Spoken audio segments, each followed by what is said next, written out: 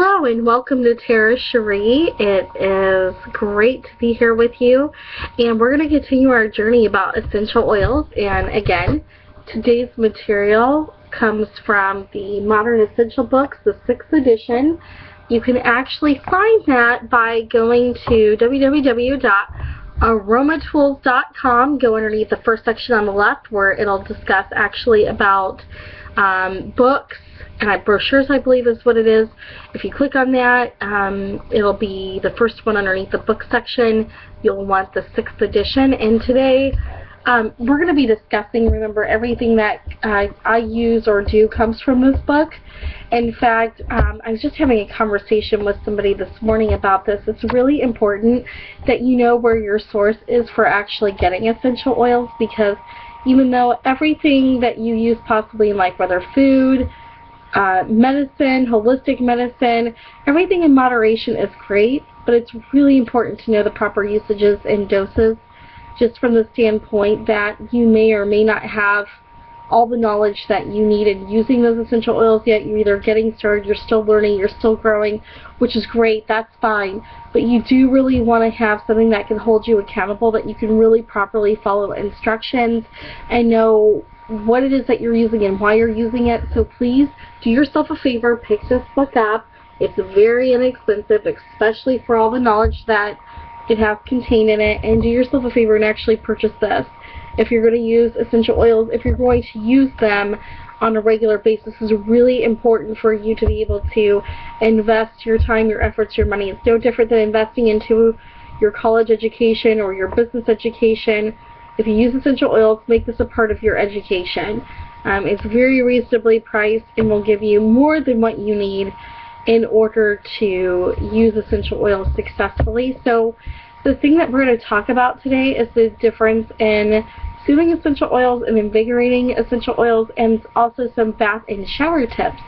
Now, I'm not going to share everything because you really need to take a look at this book for yourself, but some of the soothing essential oils that you can use, and this is for like relaxation, could be used in massage, could be used in your pillowcase before bed like we've covered in previous videos.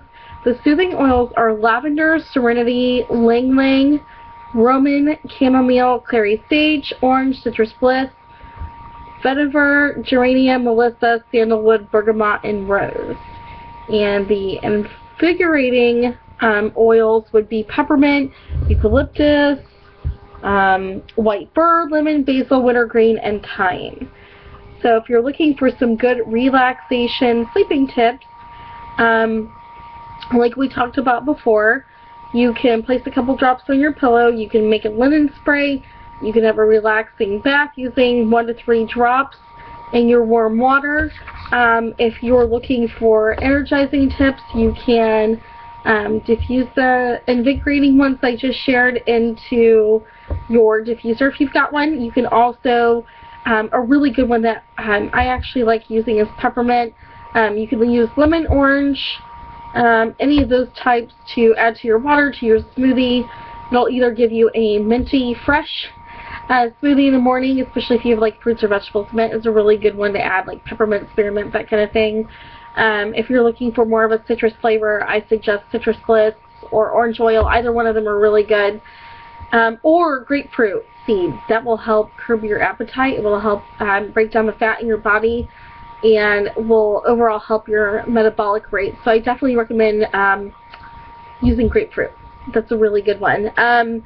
And then if you're going to use it in your shower, you can put a few into the floor of the shower or in a shower gel if you know how to do that. And you can find a basic way to remedy actually creating a shower gel formula. I'm sure you could go onto Pinterest, or you could Google how to do that to make sure that you have the best ingredients for that. If you are wanting some bath and shower tips, for bath water, it's 3 to 6 drops of an oil into your bath water. Will separate as the water calms down, and the skin will quickly have those oils penetrate it, and the oils will go into your body and will add to either that energy or that relaxation, whatever it is that you're looking for. Just make sure that if you are in the tub that you're soaking in it for at least 15 minutes is what they recommend. Bath oil, you could always add 1 to 5 drops to 2 tablespoons fractionated coconut oil and stir that before bathing, and then you can just use it. There's recipes in here for bath and shower gels. You can also create your own bath salts. It's 3 to 10 drops of essential oil with 1/4 to half cup of bath salts, or if you don't have bath salts, Epsom salt works just as effectively in warm bath water before bathing. You can put some into your washcloth. You could use it in body sprays, foot baths, hand baths, and like we already said, the shower. You can either put it in the floor of it, or you can inhale while you're in the shower. Maybe a couple drops, I think, in the shower floor would probably be sufficient for you for doing that. So for more tips, strategies, if you have any questions about what we covered today, again, my goal is not to give all these secrets away, because in other words, you wouldn't be purchasing that book. And I definitely believe that you should purchase that book, especially if you're looking at moving forward and using essential oils, or you already have some and you're looking for all of their effective uses. This, again, is the book for you. If you have any questions, or I talk too fast and you want to know where to purchase that, you can actually find us real simple on Facebook, Tara Cherie.